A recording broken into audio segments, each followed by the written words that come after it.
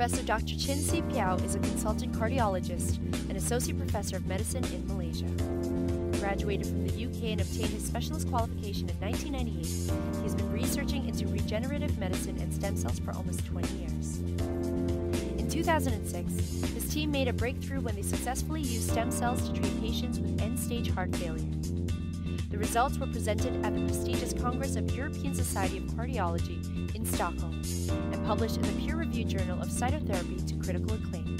Cytopeutics were also among the first internationally to produce nerve cells, insulin-producing cells, cartilage cells, and parts of kidney and liver cells from stem cells for the clinical study of stroke, spinal cord injury, Parkinson's disease, diabetes, osteoarthritis, liver, and kidney failure. In addition to this, producing in immune-mediated conditions such as psoriasis. Stem cells are generally cells that have the ability to generate multiple copies of itself, as well as the ability to turn into various other specialized tissues. There are several types of stem cells, but among them, the mesenchymal stem cell is widely regarded currently as the true adult pluripotent stem cell, which means that they are obtained not from the embryonic or from the fetal unborn baby, but from the time the baby is born until adulthood. They have the ability to turn into many multiple cell types, including heart muscle, cartilage, and nerves. And they are found predominantly in the bone marrow, but also in many other tissues that we know today, including the cornea of the eye, the skin, the fat tissue, and of course also from the umbilical cord. The best source of mesenchymal stem cells is obviously from the youngest donor, and this would mean that the umbilical cord, whose donor is only 1 day old, will produce the youngest mesenchymal stem cells. This is important because these babies will not have been exposed to infection, to sunlight or other carcinogens, and if we can also trace their parents' and grandparents' health status and find them to be free of disease, then these stem cells will have had 3 generations of freedom from any disease such as cancer or other inherited conditions. We ensure that the stem cells are safe to be used, first of all by making sure that the source of the stem cells, in this case from the umbilical cord, is thoroughly checked. And that also means that both the baby, the parents and grandparents are asked to come for a health check. For the baby and the parents, we further determined their genetic status in order to make sure that they have no mutation or genetic risk for developing cancer and other diseases.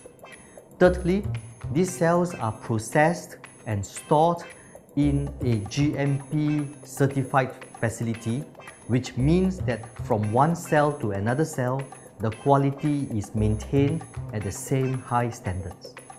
GMP accreditation, or good manufacturing practice for cell processing, effectively ensured the method of cell transport, the cell labeling, the cell traceability, manufacturing, expansion, and storage should be always of the same high standards and should not vary from one batch to another batch. The GMP accreditation is awarded by the regulatory body of the Ministry of Health. What are the current requirements and regulations governing stem cell research and treatment? Hemopoietic stem cells and umbilical cord stem cells are regarded as the most established form of stem cell therapy. Embryonic stem cells are strictly experimental, while xenotransplantation or animal stem cells or the use of any animal cells is currently prohibited. Within the use of hemopoietic stem cells and mesenchymal stem cells, their use is most established in hemopoietic conditions such as lymphoma and leukemia. They are considered developmental and have strong potential in the treatment of cardiac diseases and neuro diseases. Under such conditions, they should be conducted as part of research and to be carried out only by suitably qualified medical specialists. At the moment, based on the current guidelines as issued by the National Stem Cell Oversight Committee, only medical specialists who are credentialed and privileged to conduct stem cell treatments may be allowed to do stem cell research. The stem cell research must be applied to the Medical Research and Ethics Committee, and the medical specialist must also be GCP certified and have undertaken stem cell research from the laboratory to the preclinical stage and through the various stages of clinical trial setting. We currently have several stem cell programs underway. These are conducted variously by doctors and researchers in private medical centers as well as in universities. The several programs that are being sanctioned and approved are for stroke, for diabetes and its complications of diabetes foot ulcers, for cardiomyopathy or heart failure, and for osteoarthritis. In heart disease, the way stem cells work is fascinating. We understand now that the heart contains their own stem cells, and the mesenchymal stem cells injected into the heart merely activate, stimulate and wake up the cardiac stem cells to do their own job for their own body. In this case, the stem cells not only regenerate new heart muscle but also resolve old scar tissues. We were one of the first in the world to demonstrate the resolution of the scar tissue and the regeneration of the new heart muscle, and we have published this and also presented this internationally to critical acclaim. In cerebral vascular disease, particularly stroke, we find that the stem cells, when injected close to the brain, have the ability to speed up the recovery of the brain following stroke. And we also find out that the earlier we treat the patient with stroke, the greater the chances of recovery. In fact, in our latest presentation presented in the ISCT in 2014, we demonstrated that 90% of our stroke patients treated within 3 months had a 90% recovery after just 6 weeks. Diabetes is a very huge problem. That burden of disease also means that not only we are not able to control the blood sugar in the body, but also diabetes will lead on to stroke, to heart disease, to critical limb ischemia such as diabetes foot ulcer, to kidney failure and also to blindness. I've already spoken about how stem cells may be used to treat patients with heart disease and stroke. But we find out that in fact, stem cells play a very pivotal role in reducing the inflammation and reducing the insulin resistance of the body to diabetes. We also demonstrated that these patients have the ability to restore their eyesight and also to regenerate back parts of the muscle, tissue, bone and skin of patients with diabetes foot ulcer.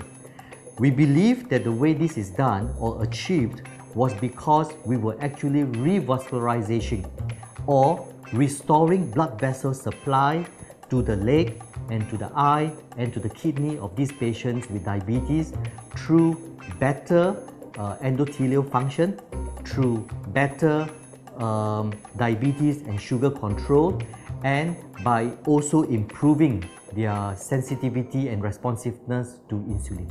Autoimmune diseases actually mean that the body's own antibodies is turning around and fighting itself or attacking its own specialized tissues. In fact, we find that a lot of how the stem cells actually help in heart disease, stroke, diabetes and other organ conditions is by their ability to modulate and to control the inflammation in our body.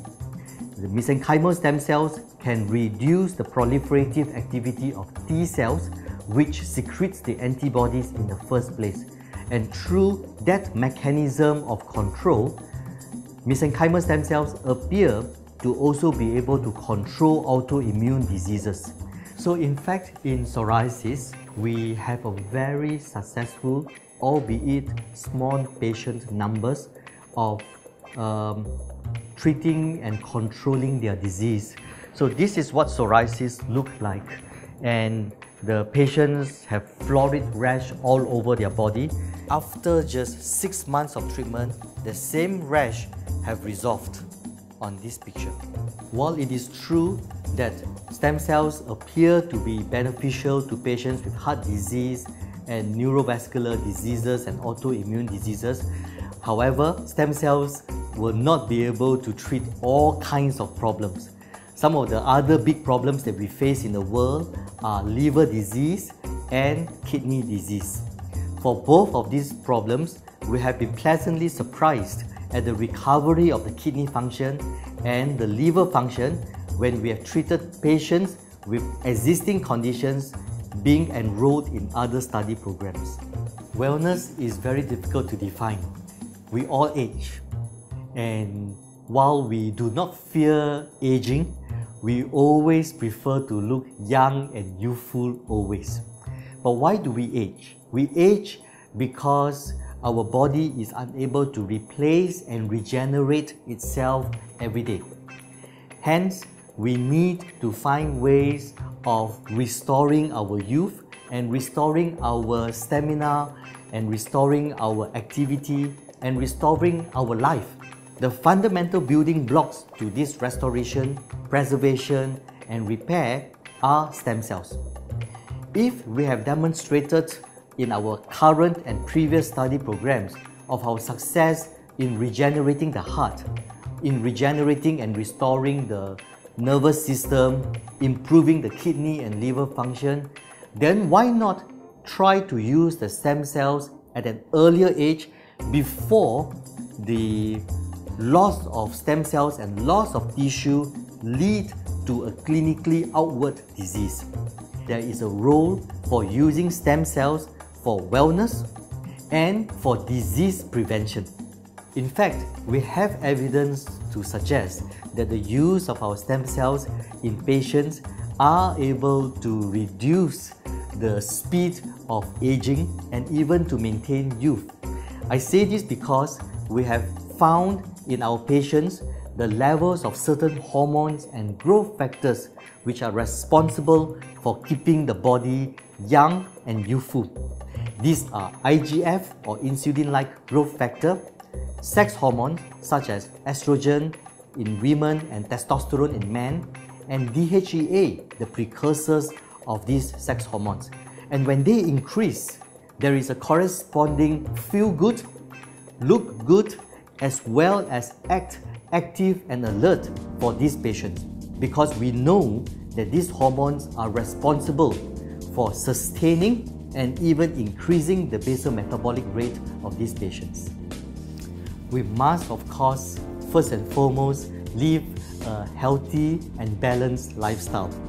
It is pointless to rely only on stem cells if we are also smoking or drinking heavily or not exercising and maintaining a poor, unbalanced diet. So all of these should be done first. What we also do, and I always encourage, is for patients to undergo a detoxification program before stem cells and to keep this going on a regular basis after stem cell treatment. Patients may start to feel the effect as early as 2 weeks to 6 weeks following treatment. Of course, what we are providing are stem cells that grow gradually rather than a hormone or a growth factor that acts as a pharmaceutical effect that has a major boost but then leaves the patient feeling more depressed afterwards. So within about 2 to 6 weeks, patient would feel generally their skin texture improving. From 6 to 3 months, they may even start to feel that their stamina and their cardiovascular fitness increasing. Generally, we will also do a blood test between 3 to 6 months to demonstrate the improvement or benefit in recovery of kidney and liver function and increase in growth factors and hormones for our clients.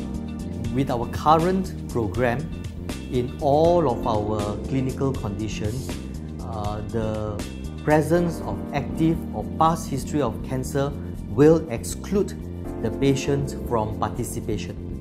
We do this because we did not want the risk of recurrence of cancer by chance to be associated on the use of stem cells.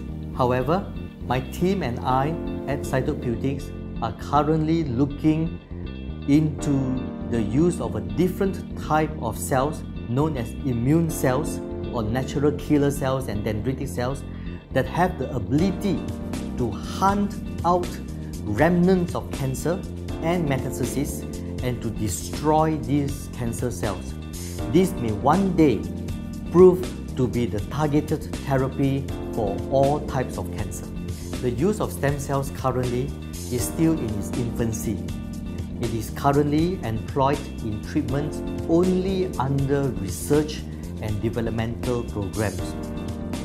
However, we have been using stem cells for treatment of hemopoietic cancers such as lymphoma and leukemia for over 50 years around the world. And the evidence point to the use of these stem cells outside of hemopoietic cancers to be also very consistent and very promising. I hope one day, as we better refine the stem cells and their role and activities, we may one day be able to use stem cells as a personalized medicine for patients with various kinds of diseases.